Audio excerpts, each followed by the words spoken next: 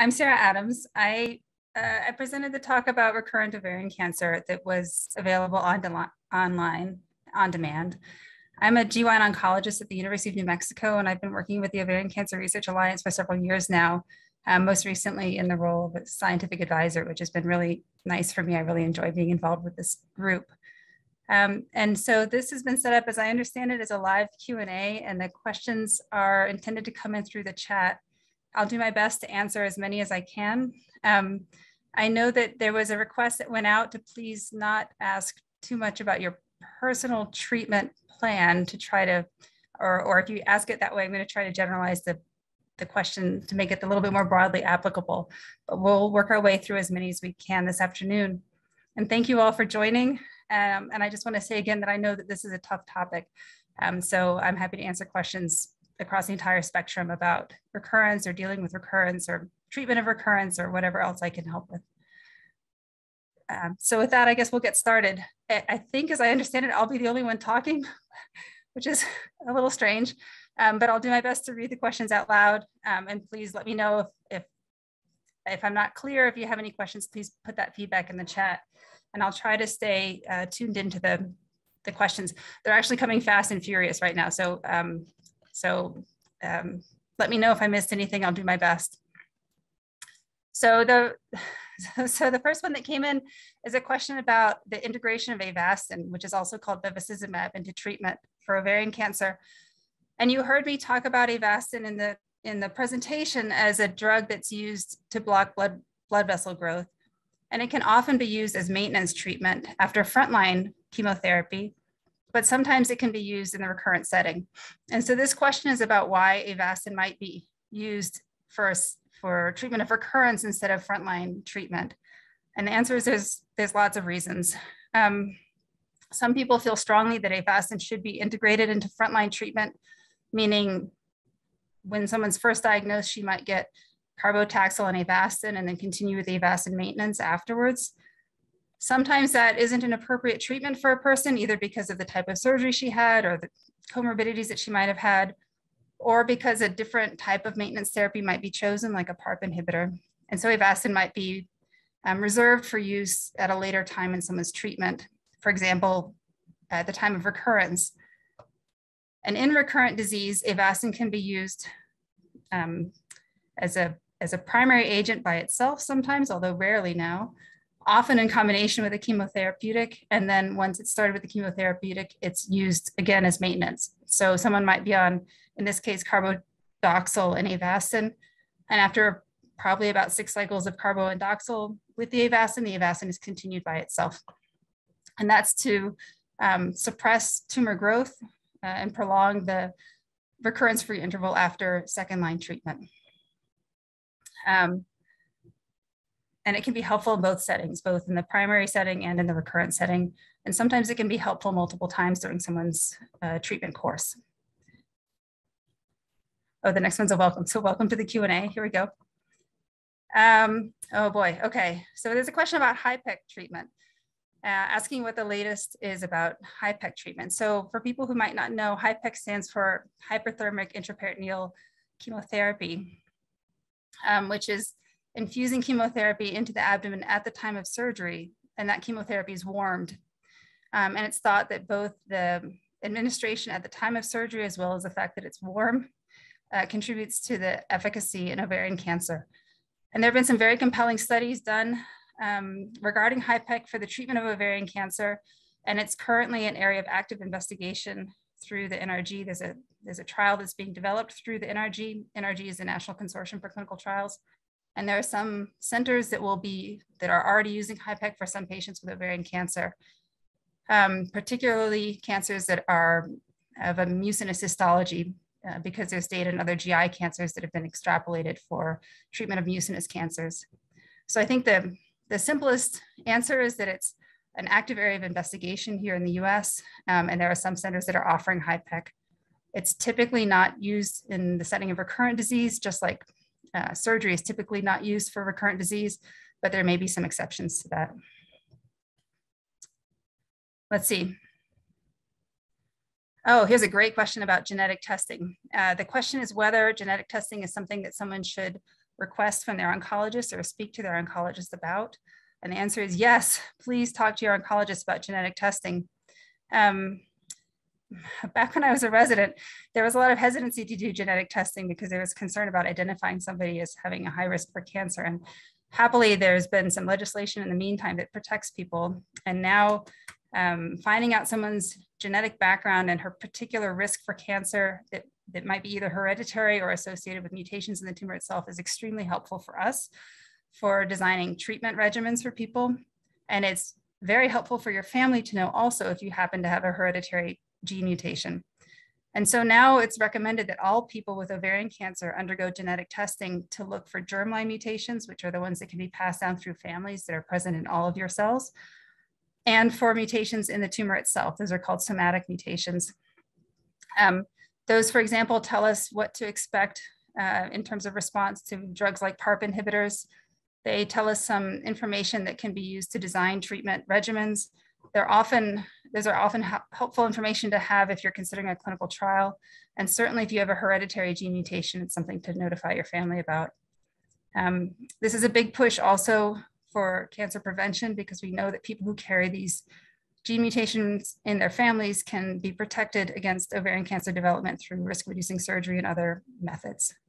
So I strongly encourage genetic testing for anyone with an ovarian cancer or someone who might have ovarian cancer in their family members.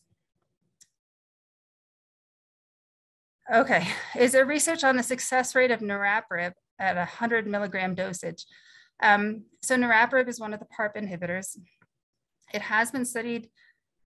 To be very honest, I don't remember what the starting dose of niraparib is. I'd have to look it up. But it has been tested specifically whether a dose modification approach to using niraparib might be as effective as everybody starting on the same initial dose. And the answer turned out to be yes. And this is dose modification based on someone's platelet level and her weight. And so there is an effort to tailor the use of these PARP inhibitors based on patient factors to try to mitigate some of the toxicity associated with them and to maintain the treatment efficacy of them. I'm very sorry, I just can't remember what the different dose levels are. And I don't know if there's specific research about 100 milligram dose, but there is data about tailored dosing, which would be something to discuss with your oncologist. And I think it's pretty exciting because it gets at some of the newer approaches to treating people, which is a little bit more person specific. Once we learn what kinds of toxicities might be associated with a particular treatment, it turns out that we can stave off some of those with some dose modifications up front and still maintain efficacy for some of these agents. Oh boy, somebody gave me a link to a study. I'm sorry, let me circle back to that one just to keep things moving, but I'll come back to it if we have time at the end. Oh, this is a wonderful question. And it's complicated. So the question is that the trials use the proxy result of progression-free survival. And are any of them continuing so they can assess overall survival? Okay, so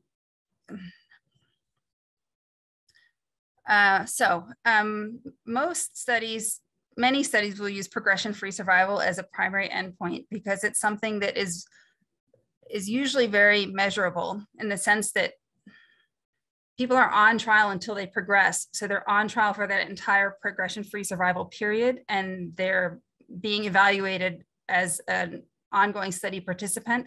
And so we have information about them during that time. Progression-free survival is the time from the initiation of treatment until someone has evidence of recurrence.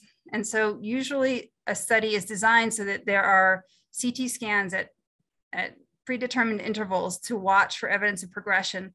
And oftentimes CA-125 levels are also used to monitor people for progression or recurrence.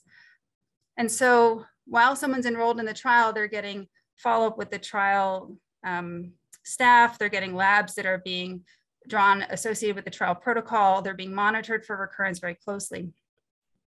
Once they have progression, they're usually no longer being actively managed with study treatment. They come off the trial, which is what sometimes people say, but it means that they're no longer being treated with a protocol regimen. and their treating oncologist might decide to treat them with lots of different other therapeutics. And so they're usually followed once they've enrolled in the trial for overall survival. But what happens after that progression is very variable for all of the people who participate in the trial. So if you have 100 people in a trial, they're all followed the same way, and they're all treated with the same or with a study-based regimen during the time that they're on the study until they progress. And then after that, they might choose to enroll in another trial. They might choose to get treatment off trial. They might choose not to have any further treatment. But the study protocol does not dictate what happens after that point. They just follow people for survival. So one of the reasons why progression-free survival is sometimes a clearer or an easier endpoint to use is because there's a little bit more information about people while they're on the study. And there's just a lot more variability about how they're treated and what's going on with them after the point of progression. But the other answer to this question is that yes, most trials do follow people for overall survival. Sometimes the data gets lost, people move, lots of things happen. They don't always have a full cohort's worth of information for overall survival the way they usually do for progression-free survival. But you'll notice that a study might be published with a progression-free survival endpoint, and then a couple years later, an update will come out with overall survival data. It's also an area of ongoing discussion because overall survival is an endpoint that means a lot to everyone. It's just a more difficult endpoint to study, and it requires many more people in a trial to get statistical significance for that endpoint. All right, let's see. Okay. So this person's asking about how many times can you use most chemotherapy drugs before you develop an allergy or a hypersensitivity reaction, and how does it present itself? So there are a couple of different kinds of chemotherapy responses, toxicities that might limit someone's ability to continue or to use a particular drug. Taxol is an example of a drug that can cause hypersensitivity reactions the first time someone's exposed to it. And so you might remember if you got Taxol that people were hovering around your chair when you got your first infusion. And that's why people can have an immediate hypersensitivity reaction to Taxol, and we either manage the hypersensitivity reaction or change our plans. Different than that, platinum agents like carboplatin can cause sensitivity reactions after cumulative dosing, usually around dose 7, 8, or 9 of platinum over someone's lifetime. People might develop sensitivity to carboplatin, and we sometimes use a desensitization protocol to continue a platinum agent, or we change our plans. Other drugs are difficult to continue to use just because the toxicities associated with them, which aren't really hypersensitivity reactions, but are just toxicity, become dose limiting. And a good example of that is neuropathy, which can really be difficult because it interrupts people's or interferes with people's daily activities, and it can be very painful. And so oftentimes we might want to use Taxol again for cancer reasons, but we can't continue to use it because it's just too toxic for a particular person. And oftentimes those toxicities become more severe or appear earlier if the same drug is used a second time for recurrence or a third time down the road. And so the answer to the question about how do allergies present themselves is it really just sort of depends on what kind of reaction you're dealing with.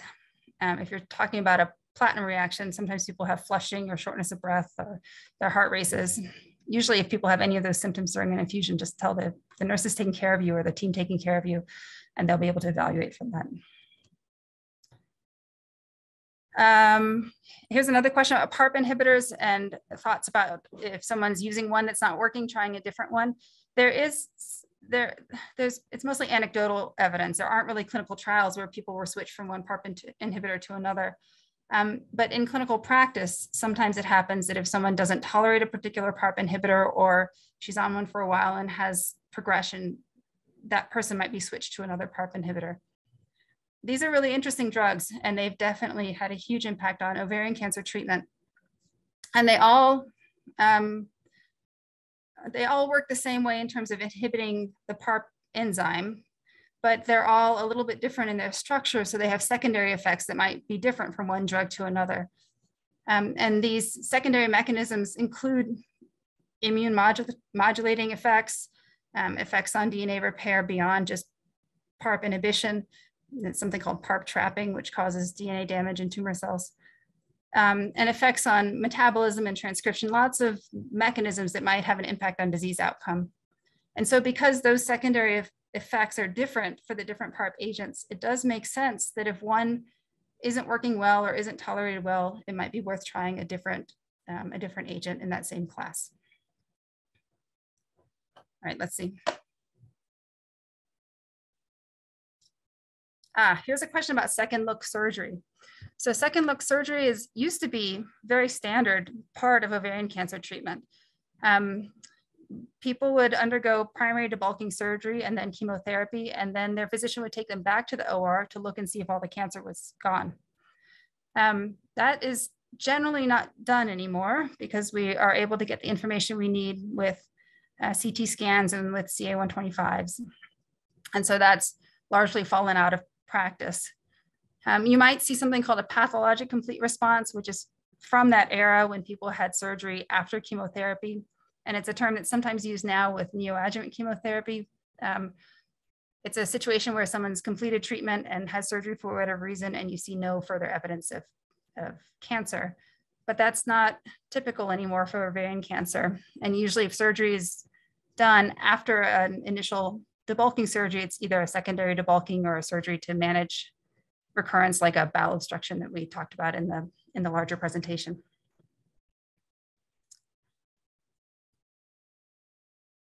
Can I address what a low-grade survivor would use for maintenance? So I assume that means low-grade histology, so a low-grade ovarian cancer. That's a great question. The maintenance treatment model that's been developed for ovarian cancer treatment is primarily used in high-grade ovarian cancer, epithelial cancers. And it's a little bit particular for ovarian cancer treatment. It's not used quite as commonly in other tumor types. And it has not really been adapted for low-grade tumors the same way that it has for high-grade epithelial cancers. But there are some treatments for low-grade cancers that are being evaluated in clinical trials currently that show a lot of promise that have a similar structure with maintenance therapy.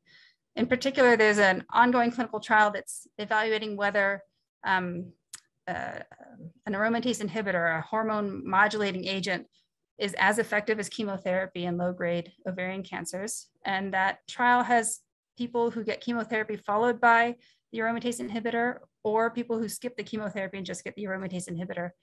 And this is really exciting because it presents an opportunity to figure out whether we could skip the toxicity of the chemotherapy and have equivalent results.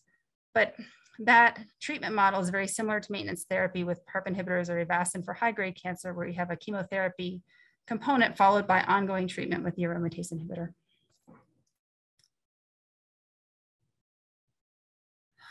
There's a question here saying ovarian cancer that's microscopic with no tumors.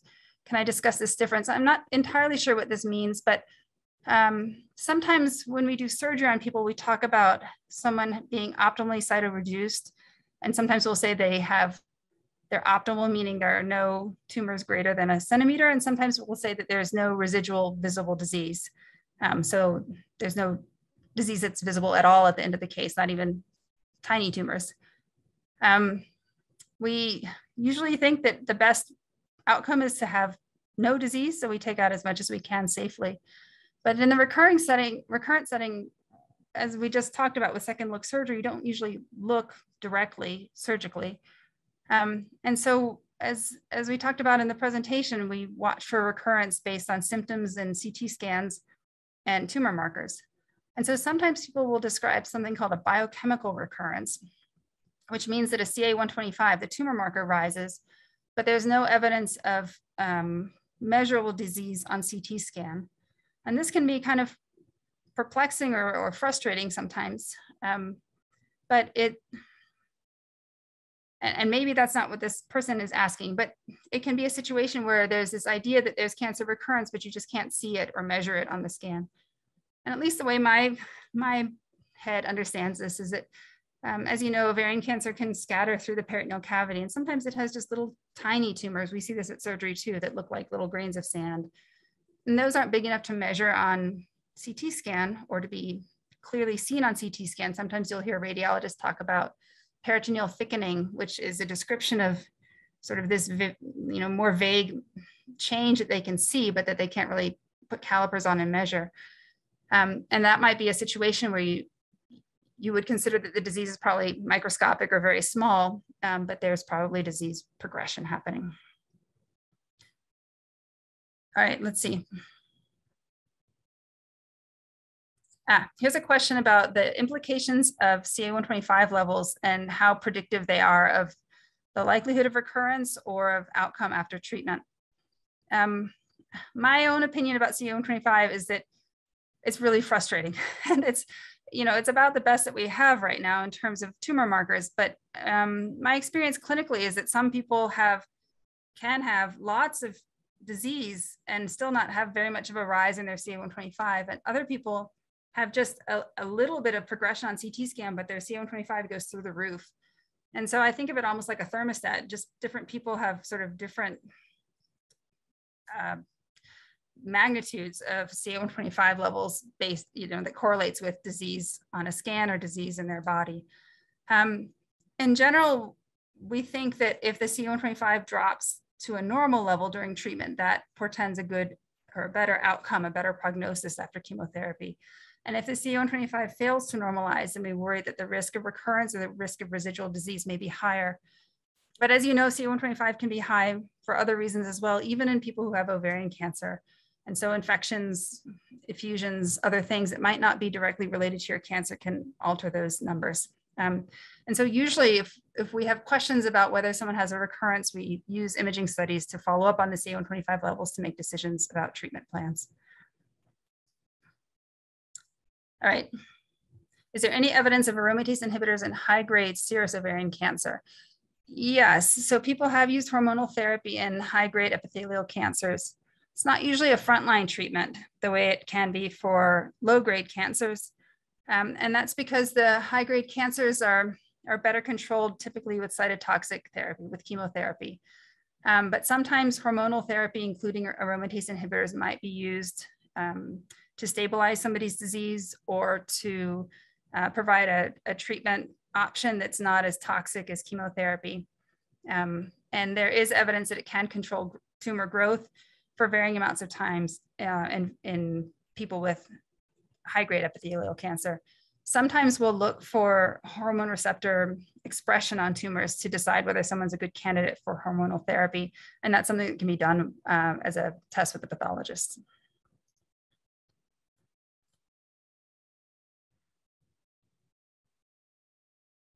Here's a question asking about maintenance therapy and why it might be integrated into recurrent disease treatment if it wasn't used in the front line. And I, specifically with, well, I guess with PARP inhibitors or with Avastin, which are the two most common drugs used for maintenance therapy in ovarian cancer, the answer is there might be lots of reasons why someone might not have had maintenance treatment up front. Partly depending on how long ago you were treated and what was available at the time, as well as what your overall health status was and how well the chemotherapy controlled your disease. But it's not everybody gets maintenance therapy up front. I think it's just become more common over the last couple of years with emerging data, but it can be used in the recurrent setting as well, as we talked about with bevacizumab or with PARP inhibitors primarily.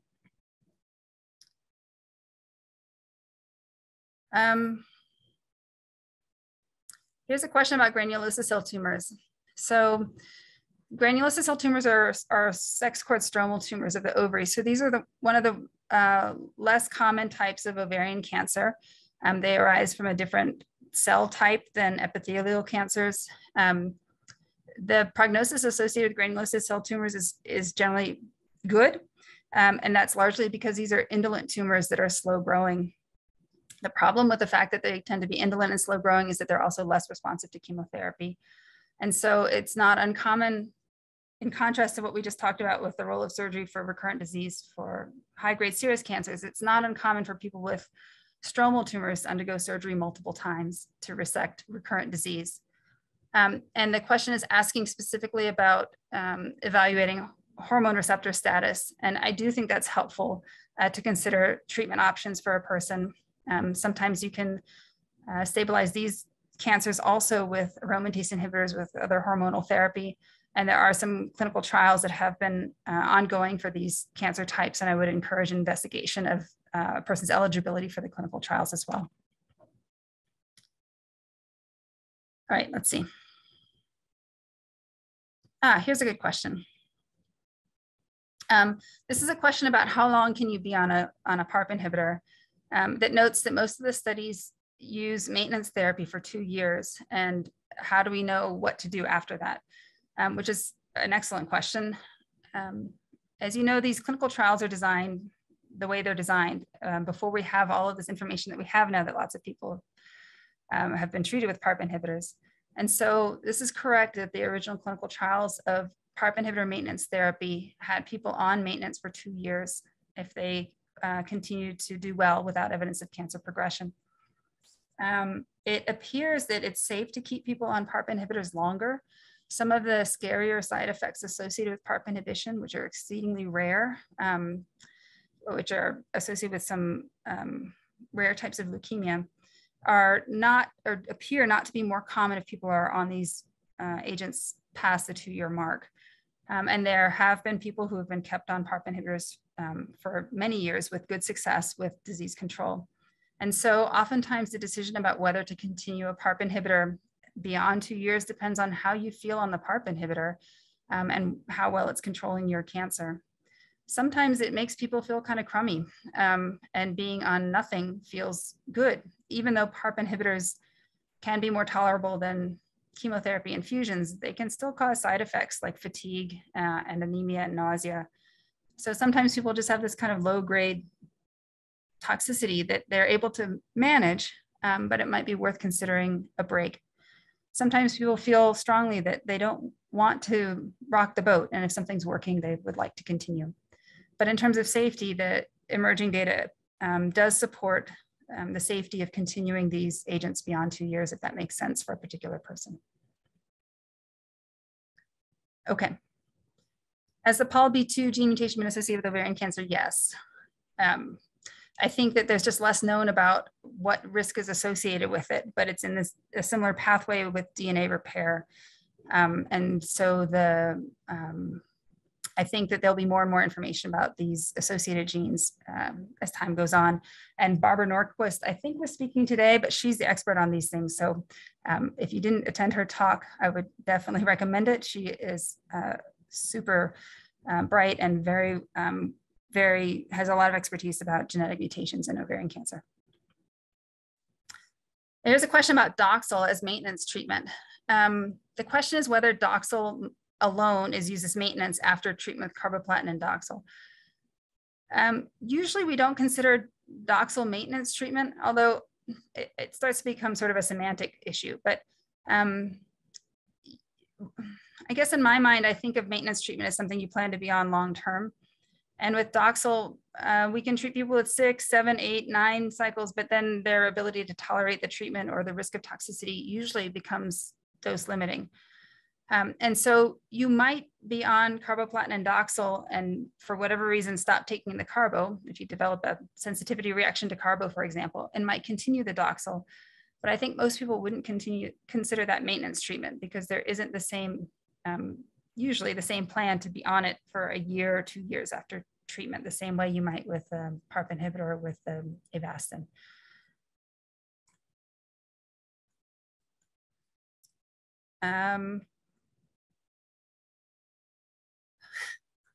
Okay, so some of these are a little harder to answer. Somebody's saying their doctor did not want to test their tumor for estrogen receptor and should she have that done?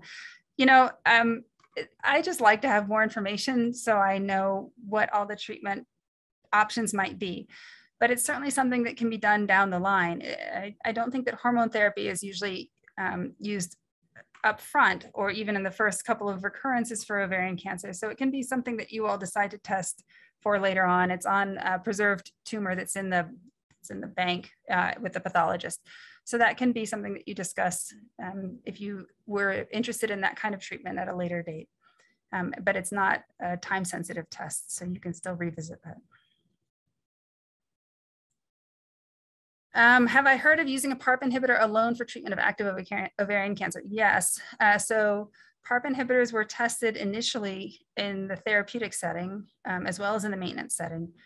And this is a little bit of a tricky question to answer because AstraZeneca and some of the other pharmaceutical companies that manufacture PARP inhibitors did obtain FDA approval for the use of them in the therapeutic setting, but they've recently voluntarily withdrawn that indication, and they're pushing more or focusing more on using them as maintenance therapy earlier on someone's treatment course in the frontline setting. And that has to do with follow-up data with some of these clinical trials that I expect will be emerging over the next couple of months or over the next year. But PARP inhibitors have certainly been used as monotherapy for the treatment of recurrent ovarian cancer with good success previously. Let's see. If Avastin was not used in frontline chemo treatments, for example, due to concern about bowel involvement with tumor, can it ever be added to maintenance, either with a PARP inhibitor or not? The answer is yes. So to flesh out the background of this question, I don't think I talked about this in the presentation, but Avastin, which is bevacizumab, that's the anti-angiogenic agent that we've talked about, was like the PARP inhibitor, 10 years earlier. It was a very exciting addition to ovarian cancer treatment, and it was used a lot when it first came out because it was finally a new agent that seemed to be very effective in ovarian cancer. And what became clear is that there are rare toxicities associated with Avastin that can include GI perforation or, having someone end up with a hole in the wall of her intestine, which can cause, as you can imagine, a very serious infection and can in some cases be fatal. And so a lot of attention was paid to this rare but serious toxicity that was associated with this drug.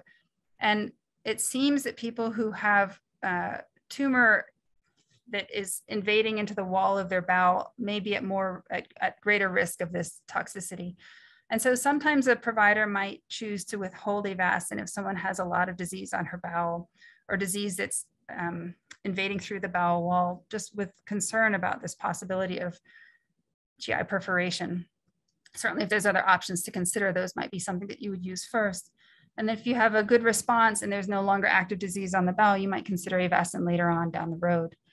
You'll see this sometimes also that people, particularly people who've had surgery on the bowel, might not get Avastin immediately after surgery. It might be withheld for a couple of cycles just to allow people to have better wound healing and better healing of the bowel wall after resection before Avastin is introduced into their treatment.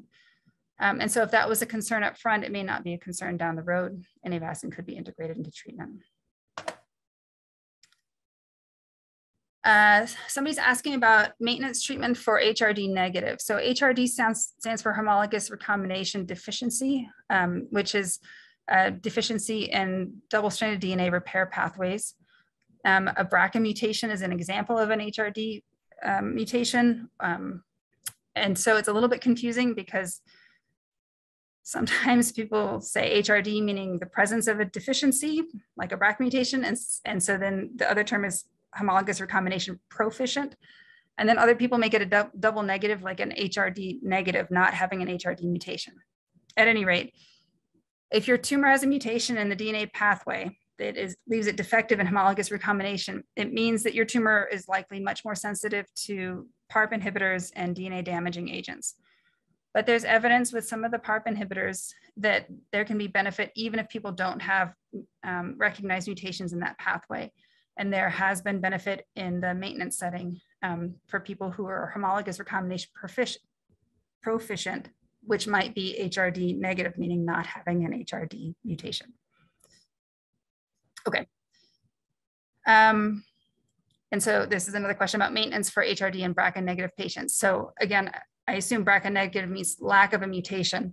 And so the answer is that there is some evidence that PARP inhibitors might be useful, or Avastin is certainly something that is not restricted to people based on their BRCA mutation status or their HRD status. Someone's asking about kinase inhibitors. So there is a class of drugs called tyrosine kinase inhibitors. So tyrosine kinases are a big class of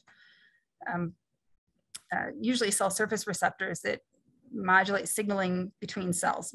And they may be dysfunctional in some cancer types. And so one of the approaches to targeted therapy for lots of different cancers has been to identify these tyrosine kinases and to try to interrupt signaling that might contribute to cancer growth or might promote cancer growth. In general, there are not, well, there aren't, well, there might be some, but anyway, in general, when people are getting like Foundation 1 testing or tumor genomic testing, one of the things we're looking for is expression of or mutations in proteins that might indicate that someone would be a good candidate for some of these targeted agents, and they're selected based on the tumor genomic profile. The efficacy is a little bit mixed. Usually these are smaller trials or parts of larger basket trials that include other tumor types, but it is definitely very appealing to select a drug based on a specific genomic profile of a person's own tumor. Here's a question saying, if CA125 is not a good marker for a person, what's the best way to check for recurrence besides symptoms? Symptoms are really the best way to check, as well as the exams that are done at the routine surveillance visits. So we subject people to pelvic exams every time we see them for surveillance visits, because it gives us an opportunity to do a thorough exam to feel for any nodularity or any evidence of tumor recurrence in the pelvis. We do abdominal exams, we do lung exams, again, for all the same reasons, looking for evidence of cancer recurrence. You're right that CA125 sometimes is not high at the time of diagnosis in people who might have widely metastatic ovarian cancer. And it's like what we talked about earlier, that it's just not a sensitive marker for some reason for those people or for those particular tumors. And so then we really rely on symptom changes or exam changes and then imaging studies.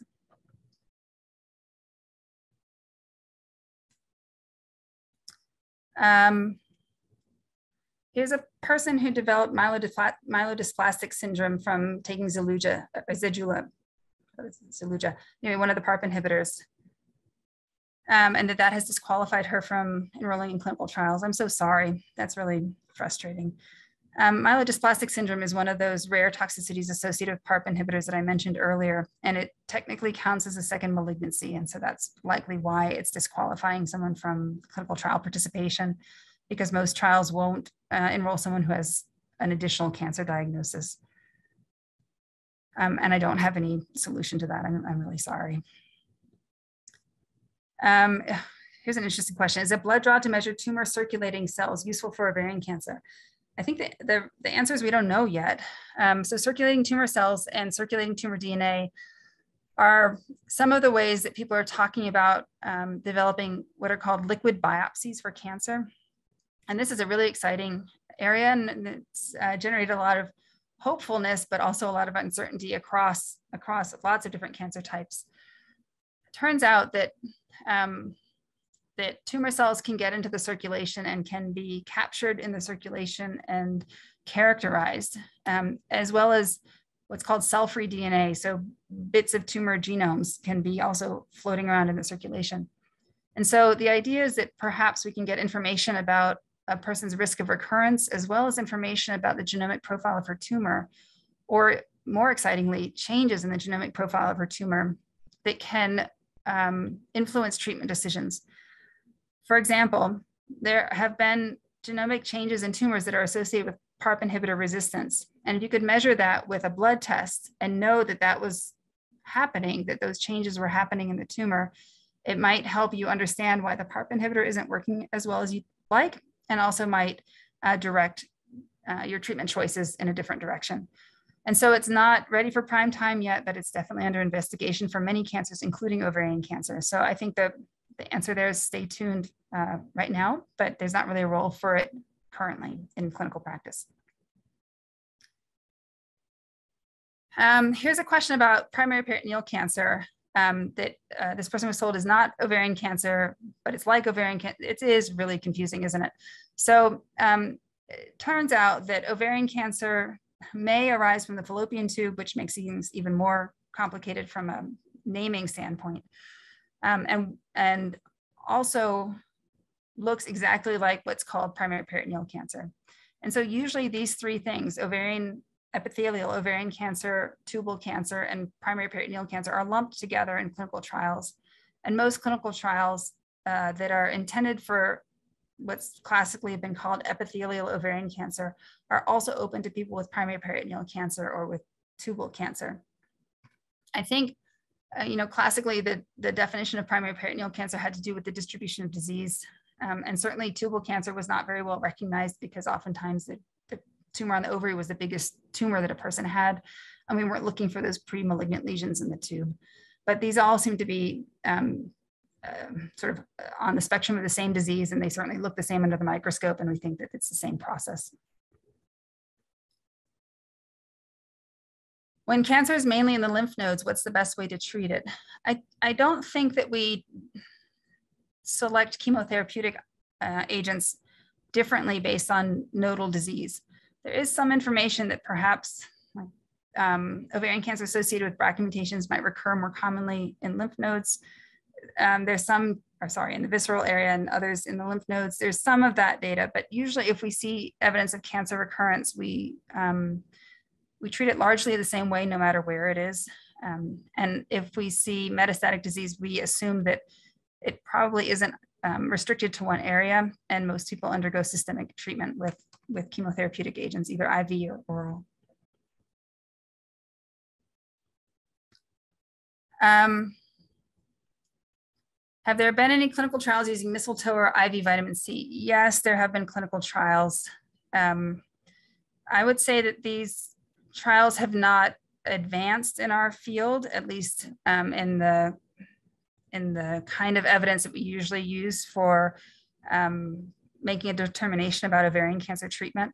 So there are reports of testing high-dose vitamin C in mouse models and in a small cohort of women with ovarian cancer.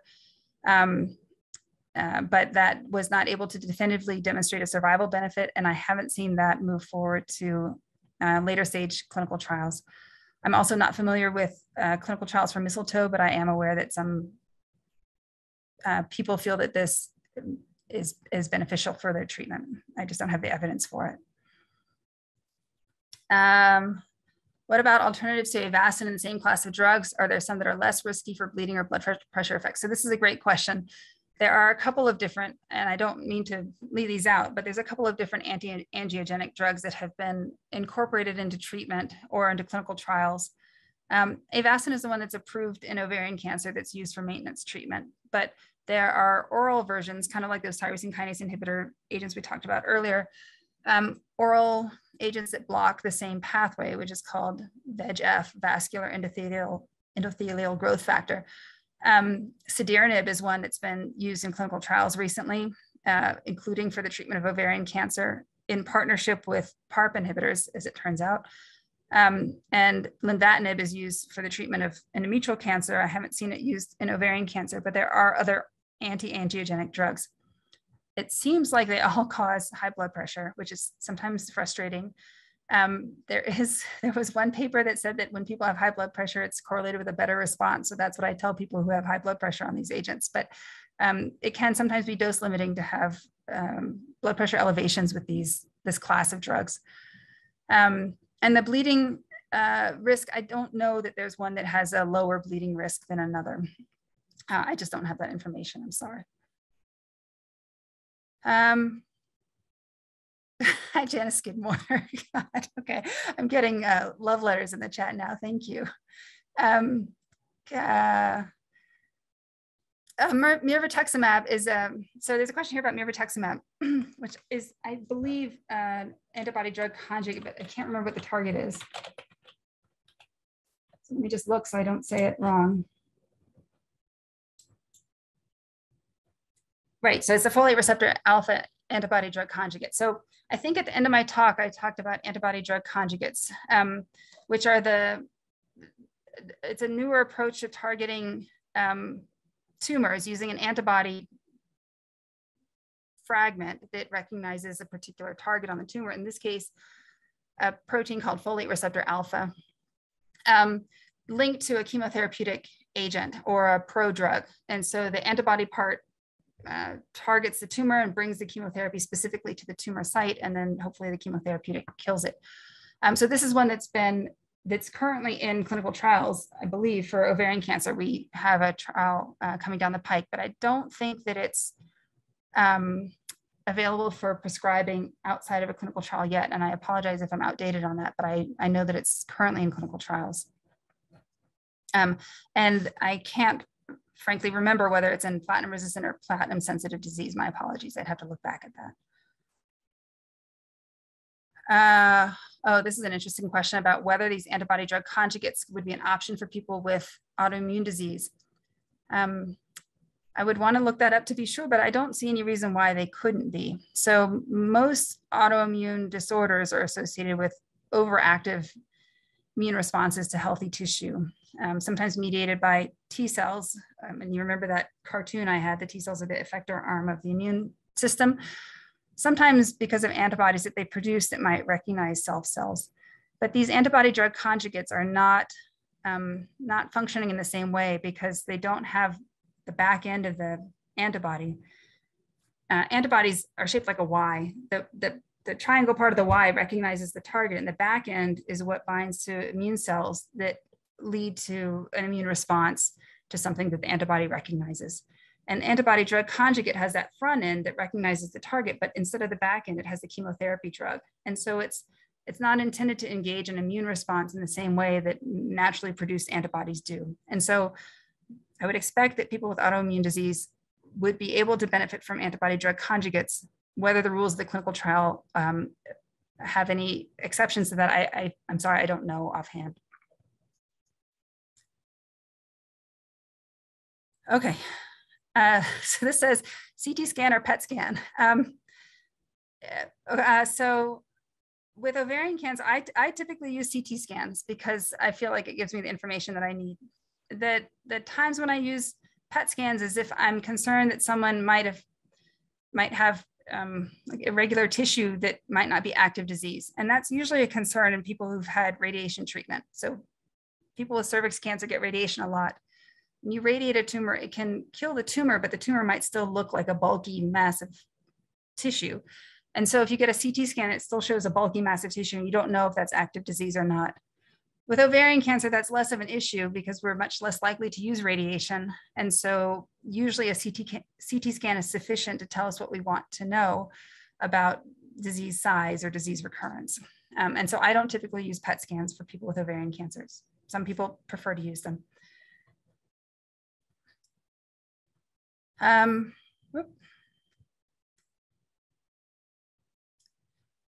This is a question about people who have a long progression-free survival. So people who, and this happens, it's really variable, the kind of responses that we see after frontline treatment. Some people recur within a year and some people can recur years later.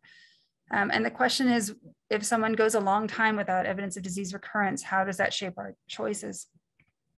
The short answer is that that person would be very platinum sensitive, or her tumor would be considered very platinum sensitive because there had been such a long period of time between the last chemotherapy, typically with a platinum agent, and the time that a recurrence is detected. And so yes, usually we would use a platinum agent again. And whether it's used together with Taxol or not depends a little bit on how she did with Taxol before. As I said earlier, if people had bad neuropathy the first time, we probably wouldn't use Taxol again because the risk would be there and would be higher. And in terms of the PARP inhibitor, yes, she would be eligible for maintenance therapy after that chemotherapy using a PARP inhibitor if that was something that made sense in that particular case. Here's a question about why don't we use radiation therapy more often in ovarian cancer?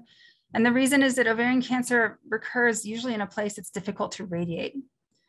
So radiation therapy is really good if you've got one main spot to attack, like brain metastases, where you really just want to target that one spot. But when ovarian cancer recurs in the peritoneal cavity, it's usually widespread with the carcinomatosis with lots of tumors in lots of places. And the other problem with that is that the bowel and the organs in the abdominal cavity are very sensitive to radiation. And so the toxicity associated with radiation is much higher. And so we're just not able to get a dose that's sufficient to treat the cancer without also causing a lot of toxicity. People did try. There's something called whole abdominal radiation that was tested early on in the treatment of ovarian cancer. And it just turned out to be too toxic to be used very often. I'm sorry. Should vaccine clinical trials be considered for maintenance therapy? Yes. So full disclosure, I have a strong interest in immune therapy for ovarian cancer and the development of tumor vaccines. But I think that there's a lot of reason to think that ovarian cancer could be a great target for vaccine therapy, precisely because people are treated with surgery. So you have an opportunity where someone might have advanced disease, but you go and you take it all out. So it's almost like wiping the slate clean. And so after she's had surgery and had chemotherapy, that might be a great time to introduce a vaccine to generate hopefully an immune response to control cancer growth or prevent cancer recurrence. And so there have been vaccine trials in ovarian cancer led out of some of the really big centers across the country, using a patient's own cells to make a vaccine or modified tumor cells to make a vaccine. And many of those have introduced the vaccine in that, they call it consolidation, which is kind of like maintenance therapy, except that you're not continuing to get the vaccine. You get it at the end of chemotherapy to try to wrap things up after you get all that cytotoxic therapy. They give the vaccine and hope that that will protect people in the years to come. So that's just a semantic thing, but yes, I think that there's a lot of reason to be hopeful about vaccines, and I think that ovarian cancer could be a very good target for vaccine therapy. There's a lot of thank yous. That's very kind of you all. I appreciate it. Any recommendations on things to eat or drink or not to help delay recurrence? Not really. There's a lot of information about diet and cancer, and it can sometimes be very confusing and very, sometimes it even feels like it's conflicting. My own feeling is that you need to eat to be healthy, and you need calories, and starving the cancer also starves the person. And I'm not sure that that's a healthy approach to maintaining someone's strength. There were some abstracts presented at SGO this year, the Society of Gynecologic Oncologists meeting, that were shocking because they were trying to make sense of the role of a keto diet versus a low-fat diet versus a normal diet, and at least in mice, and huge asterisks here. This was mice, and we've already talked about how different mice are to people, but I think it was a surprise for the investigators that the keto diet made the cancer grow faster, which was not what was expected.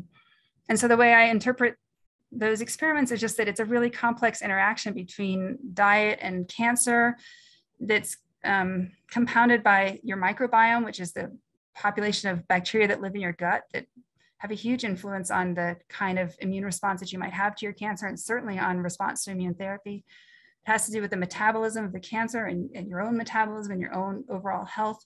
And just a lot that's not yet understood about how diet and tumor interact. So it's a complex question, and I don't have a good answer for it, but I usually tell people to try to be healthy and eat what they can and keep their strength up, especially when they're on active treatment, to try to eat when they can. And you have those days where you just really feel like it.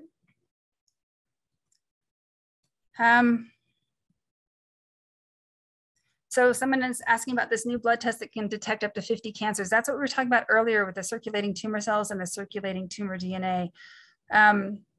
The way I feel about such tests is it would be great if they worked. We just don't know if they work yet. And I think it's going to be difficult to figure that out because, as you know, all of the work to try to develop a screening test for ovarian cancer has not yet been successful. And so I think there's a lot of hope attached to this, but I think that the kind of trials that are required will be enormous. And I think that's why the NIH is taking such a big role in investigating this approach to cancer screening.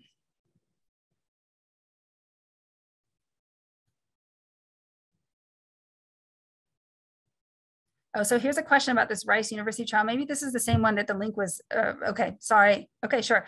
So I'm not familiar with the trial, to be fair.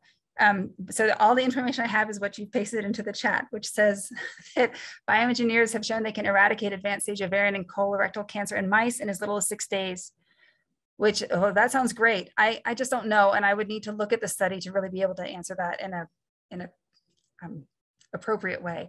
The caveat I'll say is that, you know, I've also treated mice, as I said earlier, and it's so much simpler. The cancers that we give mice are uniform. The mice are uniform. They don't have any history of surgery, you know, antibiotics, all the things that people have. And so it's really, it can be sometimes depressing because you see such amazing preclinical data, and it just, my own experience, even taking things from mice to the clinic, has been at times, you know, just frustrating because you want to have the same results for people that you've been able to demonstrate. So I'll look at the study, but I don't have an answer for you right now.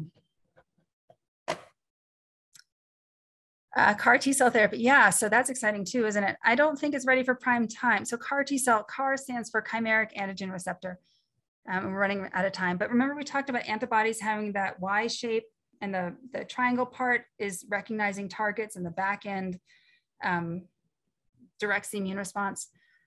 These have also been used to modify T cells. So T cells are those effector killer white blood cells. And so people have used that recognition part of the antibody to stick it onto a T cell so that the T cell gets driven specifically to tumor sites. And that has been extremely successful in some kinds of blood cancers and lymphomas, but has not been as successful yet in ovarian cancer. And one of the reasons is it's been difficult to find a target that's universally expressed in ovarian cancer. These trials with the antibody drug conjugates are using folate receptor alpha as a target, and that's also been tried with CAR T-cell. There's just a lot of complexities in developing these cell-based therapies, and reasons why it's a little bit more complicated in ovarian cancer than it might be in B-cell lymphoma, which is where it has been successful, that primarily have to do with having a good target and the tumor being able to, when you do target something, sometimes the tumor is able to evolve in a way that it doesn't need that protein anymore. And so then it drops that protein and it's no longer visible to the infused T cells. So the answer there is it's an active area investigation, and there's a lot of hope, but it's not ready yet for prime time. Sarah DeFeo is recommending Eating Well After Cancer session, which is on demand. Good, so we can provide some publicity for the nutrition talk. There's a question about alpha lipoic acid for neuropathy. I actually don't have experience with this, so I apologize. I won't be able to speak to this today.